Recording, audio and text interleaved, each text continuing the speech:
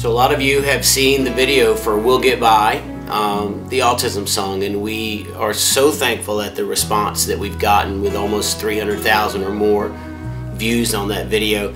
And then you've seen the explanation video of how I wrote the song and why I wrote it. But now there's kind of questions that have been drawn as to the choice of words that I used. One of them being the word prison, autism being like a prison.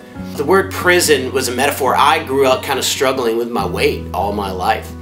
And I felt like I was in a prison that I couldn't get out of. I didn't know how I was going to achieve losing weight and that type of thing, because I really struggle with that. Even now, I still struggle with it. It's a battle every day that I have to fight to not, overeat or go crazy at the buffet or just eat the wrong or make better choices when I'm eating. So, in a prison in a physical sense, someone is there and they can't get out, and that was kind of where the whole metaphor of that came from. When someone has autism, they can't break free from it. It's not something that goes away, but it is something that can change and get better over time, but it may not ever, more than likely will not ever go away.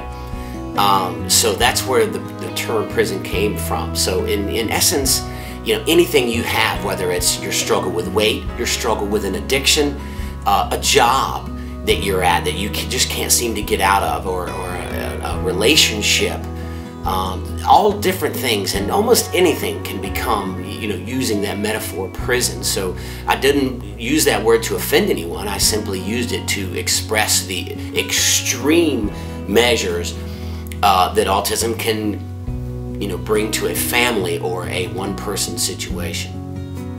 The other topic that's been kind of touchy in the song was the fact that I basically talk about God healing this kid, or this kid wanting to be healed, or even this mother praying for this child. Well, there again, the family that I wrote it for did pray and does pray for her children to not struggle with this. The prayer or the healing is not so much that this person will not have autism anymore, but that they will be able to adapt to a new way. Like there are some that are nonverbal, and then after years of work and hard work, really, they can wind up speaking, and that's the progression that I'm talking about. That is a type of healing. That is not having autism.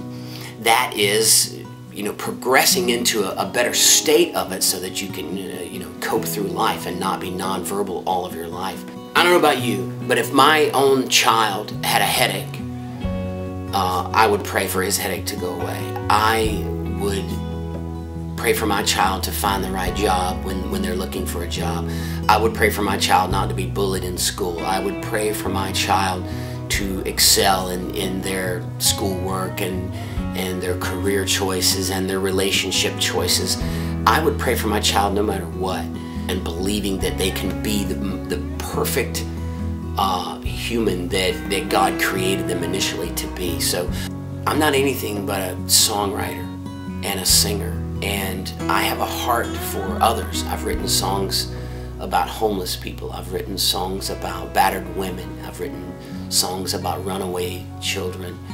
I've written songs for all kinds of people. I've been hired to write songs for, recently actually, a friend of mine's father died, and she asked me to write a song about her father.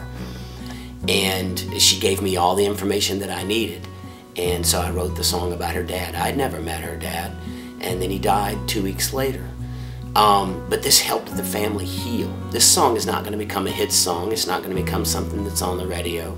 It just happened that I wrote an autism song for an autism family and had the same situation. It was just for them, and it helped them. But then we realized that it could help thousands upon thousands.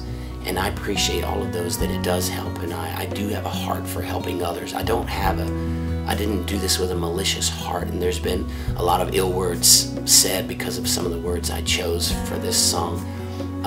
Again, I ask, if the song is not for you, it's okay.